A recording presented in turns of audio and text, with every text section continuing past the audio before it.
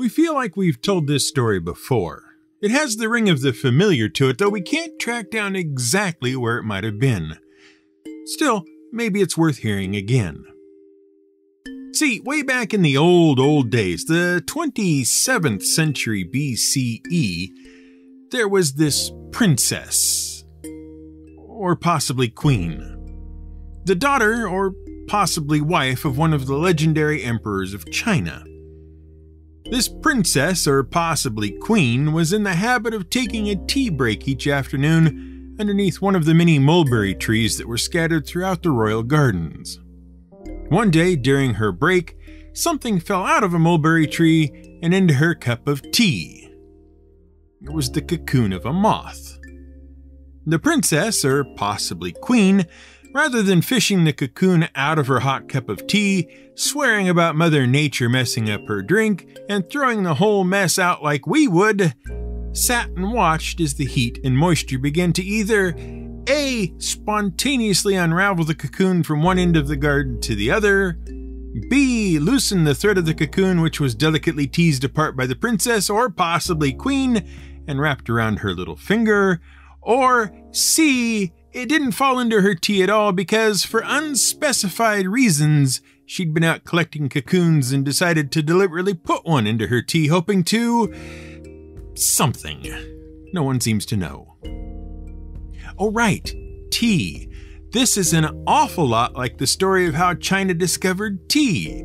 Boiling hot water under a tea tree, stray leaf, ta-da, tea. See our episode on it. At any rate, the princess, or possibly queen, then convinces her father, or possibly husband, to give her a grove of mulberry trees, and then sets about inventing the whole of the Chinese silk industry. She comes up with a silk reel to unite two separate threads into one, and the silk loom in order to make silk cloth. And that's the story of how China became the only country in the world to have silk, and so cornered the market on it. Well, that's what China would like you to believe. And sure, China was probably the first civilization to develop silk, and they certainly seem to have done so a long time ago, but if we go around believing everything China says, how long will it be before Shakespeare's plays turn out to have been written by a man named General Tso? See, the problem is that China didn't invent silk. We're pretty sure that was created by the silkworms themselves, and since there are a variety of different kinds of silk moth larvae, which is what silkworms are, that are capable of producing silk, a number of cultures had access to several kinds of wild silk and were happy to make use of it. Roughly the same time as the earliest discovered silk product in China, civilizations along the Indus River Valley were harvesting and using wild silk in and around Pakistan and India from at least 2 different species of moth larvae.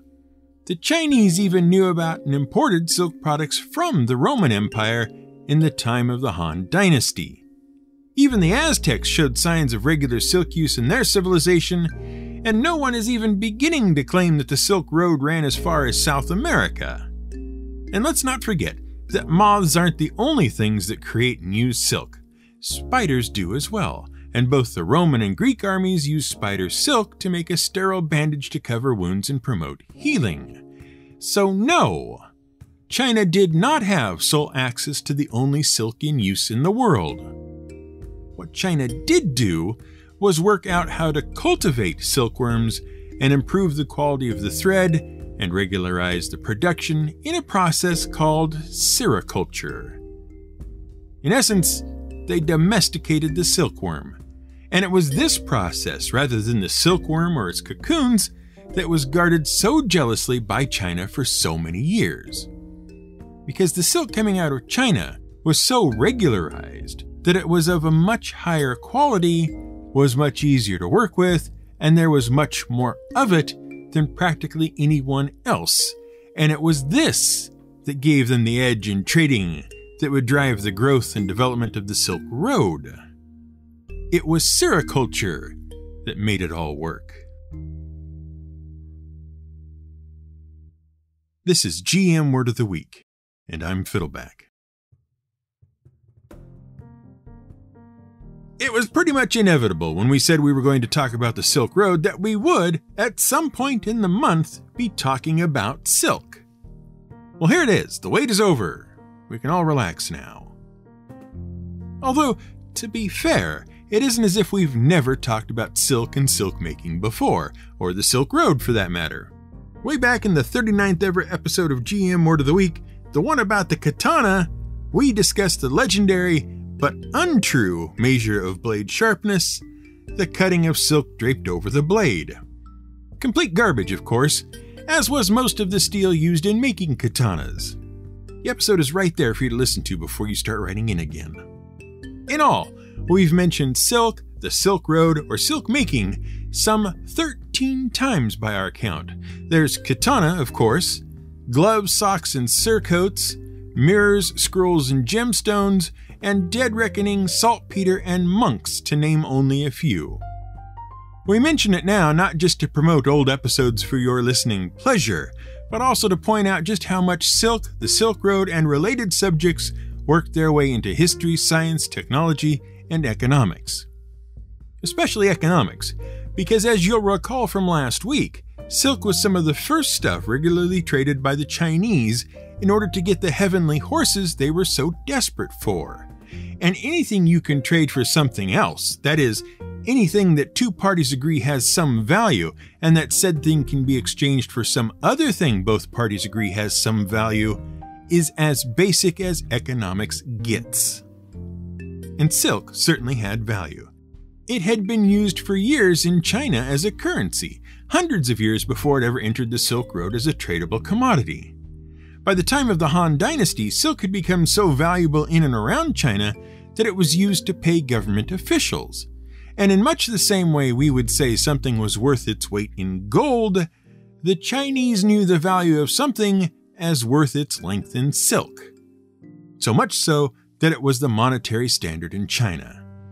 Which is why the Han Emperor used it to pay off our old friends the Xiongnu when they came raiding. And they were happy to have it. Even outside of China, silk was a valuable product to have. In Egypt, silk was found in the tomb of a mummy dating back to 1070 BCE, and the Greeks and Romans, even before being connected up to the Silk Road, knew of a people they called the Seres, or people of silk, and knew they came from China.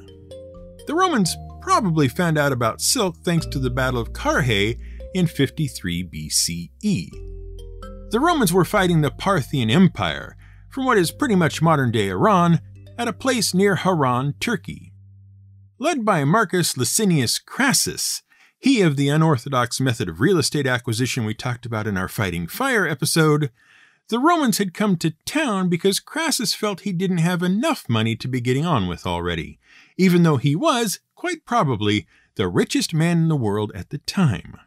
He didn't have any business being there, the invasion wasn't approved by the Roman Senate, and he ignored all the advice and offers of help from people who knew what they were talking about, in favor of charging straight at the Parthians after a treacherous desert crossing. To thank Crassus for all the trouble they'd had to go to getting the entire army out, the Parthian cavalry rode down the Roman forces and killed or captured most of them. Crassus sought a truce, but things went badly and negotiations broke down. Both sides scuffled again, and Crassus was killed. The reason the silk comes into it is that reputedly, when the Romans first saw the Parthian cavalry coming, they got panicky because the entire army was riding under long flowing banners of silk, which caught the wind and the sun and left them in awe, leading in part to the Roman defeat. Once they got over losing Crassus, the Romans really took to silk. In fact, by 30 BCE, once Rome had conquered the Egyptians, a serious trade in silk sprung up between the Romans and the Parthians, which opened Asia to Roman goods and allowed the Romans to suck up all the silk they could get. The Parthians would trade for silk in China and then turn around and trade all that off to the Romans for gold, which they would then trade to the Chinese for more silk. Wash, rinse, repeat. By hand, please, just to be safe. Unfortunately, so voracious was the appetite for silk among the Romans that some people began to see it as a moral failing to wear silk. Soon, the use of it was restricted to the very upperest of upper classes of Roman society thanks to sumptuary laws enacted by the Senate. For more on sumptuary laws, see our episode on purple, but suffice it to say that the laws enacted against silk were meant to restrict it to the upper class and probably avoid a trade imbalance whereby a greater and greater demand for silk would mean more and more Roman goods would have to be traded for less and less actual silk. Even as it was, so much gold was on its way out of Rome to bring silk in that it was soon seen as immoral and decadent to be seen in silk clothing at all. So, by the time the Silk Road really got rolling, silk was already nearly as popular as it could be. Everybody who was anybody had to have it, even the people who, strictly speaking, weren't allowed to have it. China was already famous for silk and had been sending it around the known world for centuries. But as we said, they weren't the only ones who produced silk. Wild silk from over 500 species of wild silkworm was widely available. In fact, India has long been a producer of at least 4 major types of wild silk: mulberry, tassar, muga, and eri. Mulberry silk naturally comes from the same moth larva, Bombyx mori, that Chinese silks do. The larva feeds on mulberry leaves and produces the silk cocoon when it is ready to pupate, but more on that in a minute. Tassar silk comes from a different genus of moth, Antheraea, the individual species of which feed on anything from oak to native Indian trees called sal trees. The sal tree is another one of those ridiculously useful plants that seem to turn up everywhere in India and southern Asia, much as the Indian jujube tree has. And like the lac bug to the jujube, so too are species of the Antheraea silkworm to the sal tree. They'll eat the leaves off the tree, killing it, but the silk they produce is so valuable it's almost a toss-up as to which is more economically profitable, the tree or the bug. Tassar silk has a dull golden sheen, and about 130 tons of it are produced every year. The Assam silk moth from the Assam state in India produces muga silk. Thanks to its glossy yellowish gold tint, it was reserved for the clothing of royalty. One of its more interesting properties is that the more you hand wash it, the better it looks. Eri silk comes from a single species of caterpillar found in northeast India, bits of China, and Japan. The larva feeds mostly on the leaves of the castor plant, from which we get castor oil, and cultivated larvae are often fed cassava leaves instead. They produce a softer, fluffier silk. Muga and eri silk account for about another 100 tons of silk a year just from India. And of course, that brings up the obvious question. Why then did the Chinese virtually corner the silk market for several thousand years? Well, the problem is, unless you are a sericulturist, your silk is still inferior to Chinese silk produced by Bombyx mori larvae. Until you knew how the Chinese did it, what the whole sericulture process was, your silk just didn't have what it took to create the finest fabric in the world.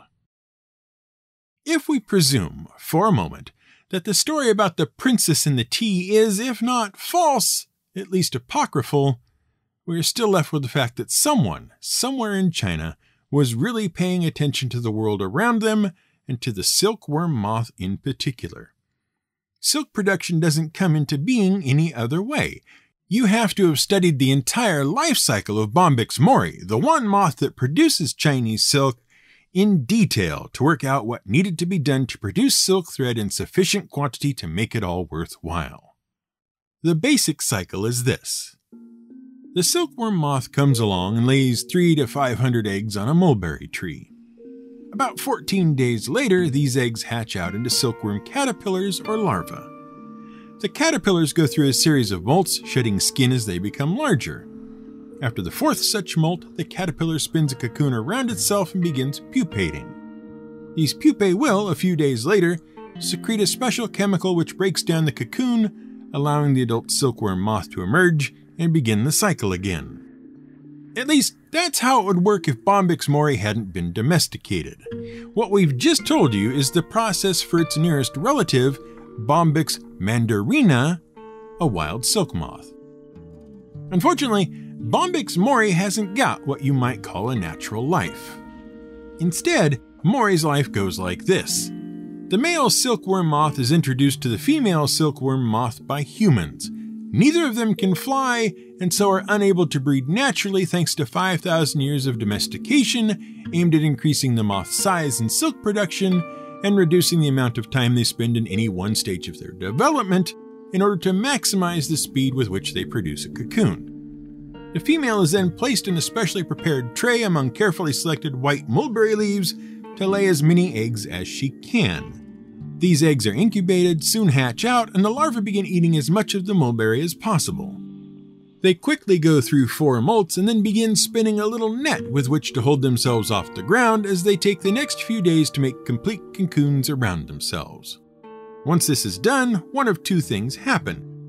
Either the cocoons are allowed to pupate in order to produce more moths, or the cocoons are harvested and either thrown into boiling water to kill the larva and begin the silk harvesting process, or the cocoon has a needle driven through it to kill the larva and is then thrown into hot water. Fun times! Let's face it, there's no glamour in the life of Bombyx mori. They've been bred to do exactly one thing: produce as much silk as possible, as quickly as possible. As a result, not only can they not fly, they've lost any and all color they might ever have had. They're just little gray things with wings too small for their bodies. They don't exist in the wild at all, and wouldn't survive even if they did. They are entirely dependent on humans in every aspect of their lives. It's important to understand that what really makes the silk from bee mori so valuable and so different from its wild counterparts, aside from the millennia of selective breeding, is that the full growth process is interrupted before the moth is allowed to emerge from the cocoon. Yes, you could still harvest the silk from used cocoons, but you get an inferior type of silk instead of the single, mile-long thread you would get by unraveling an unopened cocoon. Wild silk moths, remember, use a chemical to essentially cut their way out of the cocoon, thereby turning one thread into randomly sized multiple threads. These then have to be joined back together in some way, which leaves the resulting silk thread much more coarse than silk produced from one uninterrupted thread. In addition, cultured silk threads are much easier to color and much more durable than those produced by bee mori's wild cousins. The thousands of years of development of sericultured silk made it the prime product against which all others were compared and often found lacking. Once the cocoons are in the hot water, the gum the larva produces to stick the whole cocoon together begins to dissolve, allowing the thread to be unraveled. This is then wound onto silk reels. Of course, the whole thread isn't useful. For a variety of reasons, only a small amount of the silk spun by a single larva is used. So it takes about 2,500 cocoons, each yielding about 1,000 yards of silk, to make 1 pound of silk. So you see, it wasn't really the cocoons or the larvae themselves that were the most carefully guarded secrets. Without knowing how the entire sericulture process worked, you weren't going to accomplish much. The caterpillars would either die off or turn into moths, which would then also die probably without having produced any eggs for the next generation. And even if you did get that part of things up and running, you really had your work cut out for you trying to work out what to actually do to get any usable silk out of the process. Failure was a near certainty as long as you didn't know how it all worked, which was what the Chinese were really protecting. Still, secrets will eventually get out. Sometime around 300 CE, a Japanese expedition managed to not only smuggle out silkworm eggs, but also capture 4 young Chinese girls who were made to teach the sericulture process. Suddenly, Japan was in the silk game. And then, in the mid-6th century CE, disaster for the Chinese really struck. See, even though lots of places in the known world were now producing silk, it still managed to be not quite as good as the Chinese stuff, and certainly not as desirable. Everyone wanted the Chinese silks, and this gave anyone involved in getting Chinese silk to the rest of the world a lot of power to wield. When the Romans began fighting with the Sassanid Empire and the Roman-Persian Wars kicked off, getting silk into Europe became virtually impossible because the Persians, who basically sat between the Chinese and everyone else geographically, simply stopped all trade with everyone while the war was happening. This meant there was no real path into Europe for any silk. Justinian I, Eastern Roman Emperor in Byzantium, didn't much like that, so he set out to find a way around the Persian-induced scarcity by getting Byzantium into the silk game. Fortunately for him, 2 monks had been making the rounds in India spreading the good news to the Indian subcontinent. As they wandered around, they eventually stumbled into China, where they just happened to get a really good look at the entire sericulture process, which was a real eye-opener for them because up to that point almost everyone in Byzantium thought silk actually came from India. We can only assume the Indian Silk Marketing Board was doing a bang-up job at the time. When the monks made it back to Byzantium the following year, they couldn't help but tell their story to Justinian, who was no less shocked than they were to discover all those Indian silk brochures he had laying around the palace were a bunch of malarkey. However, Justinian not being a fool, he immediately realized what this meant. The monks knew all about the silk production process, all he needed was to find some silkworms, and Byzantium could go into business making silk for everywhere west of the Persians. All of Europe, in fact. So he sat the monks down and he promised them things. No one knows exactly what, but they must have been very important things because the 2 monks agreed to go back to China and try smuggling out some silkworms, an offense punishable by death if they were caught. Everything agreed to, the monks set out along a northerly route back into China. Once they were back in China, and details are a bit sketchy here, they acquired a few silkworm eggs and hid them inside bamboo rods. Unfortunately, on the way back home, the eggs hatched, and the silkworms looked like they weren't going to arrive in Byzantium before they cocooned. If that happened, the monks would have done a lot of work for nothing, as the moths would have emerged and then died before they could return home. Fortunately, everyone made it back before the cocooning happened, and the monks' church was able to get into the business of silk production thanks to some mulberry trees they just happened to have already laying around the place. Soon, silk factories in Constantinople, Beirut, Antioch, and elsewhere around the Byzantine Empire were in business producing silks for all of Europe. In fact, so good were they that the empire soon had the monopoly on silk production, and the long monopoly of the Chinese Empire was finally broken. For the next 650 years, silk became the foundation of the economy of Byzantium, right up until the end of the empire in 1204. And that, more or less, is the story of sericulture, the real secret the Chinese tried so hard to protect. And proof, if you needed it, that process is as important as product, if not more so.